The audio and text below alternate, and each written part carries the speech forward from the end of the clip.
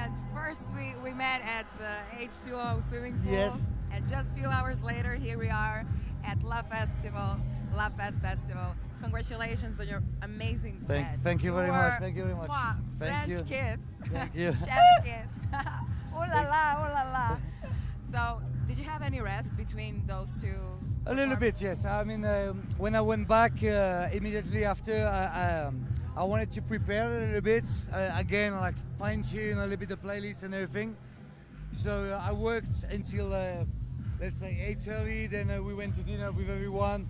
Then I rest for just an hour and then back to it. You are absolutely amazing. Thank you very much. Oh my God, it was fire. You played at many different festivals, but what is the Lovefest festival for you that stands out for?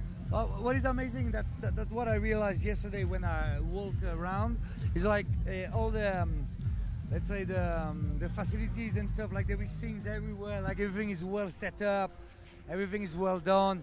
It's the production, production-wise, it's insane. You know, that's the beauty of it.